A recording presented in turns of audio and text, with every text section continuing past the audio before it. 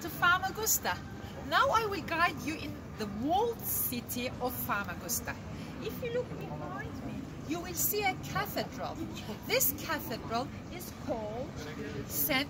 Nicholas Cathedral, and it was built in the year of 1289 until 1312, which was completed. When the Ottomans came, they added minaret and converted into a mosque, as you can see.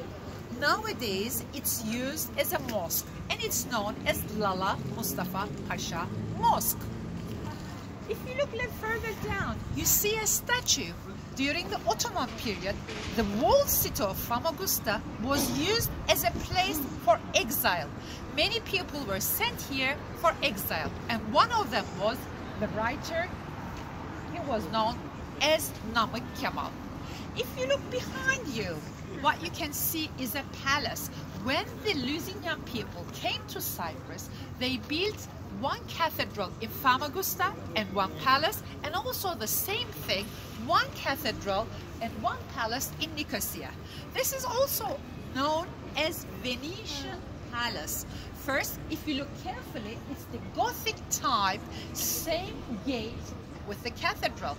Later on, Venetians made addition. They've got their symbol upon it, and it's the typical Baroque type. There are many things that one can discover in Famagusta. All you have to do is just make a reservation and come to Famagusta, and I will guide you all around and show you the most interesting, most historical parts remaining from the old centuries until now.